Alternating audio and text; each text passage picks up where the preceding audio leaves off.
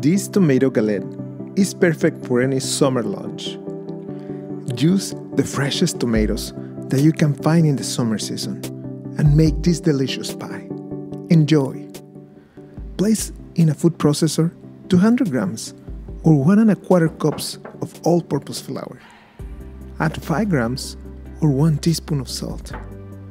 Mix the flour and the salt well, and then add 60 grams or 1/4 cup of sourdough starter. You can use sourdough discard for this recipe. Mix until the sourdough starter blends well with the rest of the flour.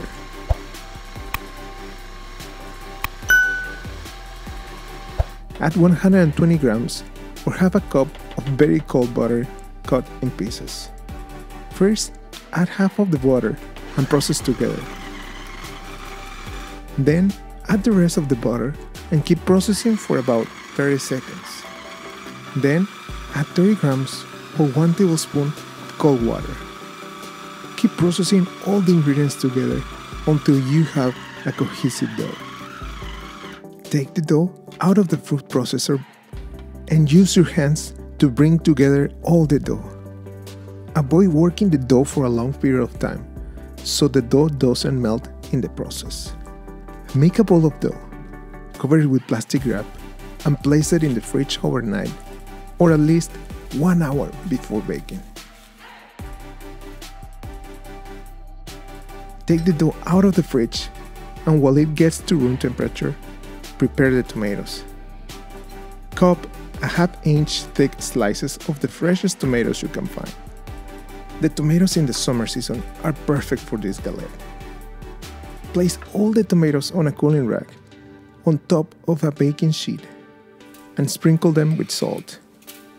The salt will help to season your tomatoes, as well as remove the excess of natural juices in the tomatoes. This step is important in order to get a galette that is not soggy.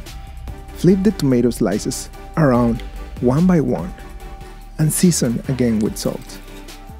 Let the tomatoes rest for about 30 minutes.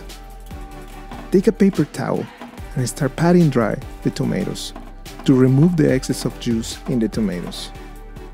Repeat the same process on both sides. Now, take the dough and extend it with a rolling pin until you have a circle of about 9 inches or 20 centimeters in diameter.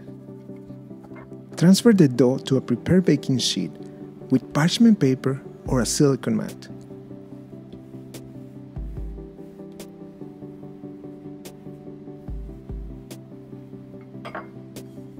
Spread 2 tablespoons of spicy mustard or Dijon mustard and leave about 1 inch or 3 centimeters of dough without mustard. Place 1 cup of Gruyere cheese or sharp cheddar cheese. For this recipe, try to use a cheese that has a low content of moisture and fat, and that is aged like this Gruyere cheese. I am also adding 1/3 cup of Parmesan cheese. The blend of these cheeses will help to absorb the moisture of the tomatoes and will avoid a soggy galette in the end. Place all the slices of tomatoes one on top of each other, this way, around on top of all the cheese. Fold the dough carefully over the filling. In the parts where the dough falls over itself, make sure to press it together so the dough doesn't open as it bakes in the oven. Brush the dough with egg wash. Pour some extra virgin olive oil on top of the tomatoes and fresh milled pepper.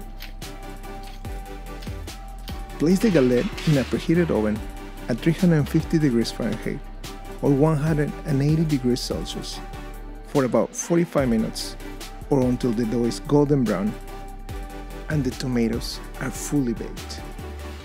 Let the galette cool off on a cooling rack for at least 30 minutes.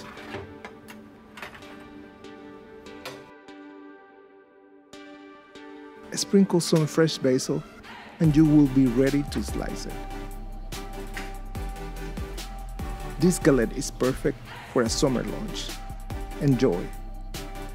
Hey, thank you for watching this video. If you like this video, please click on the like button and share this video. And if you haven't subscribed, please subscribe. I have a new video every week.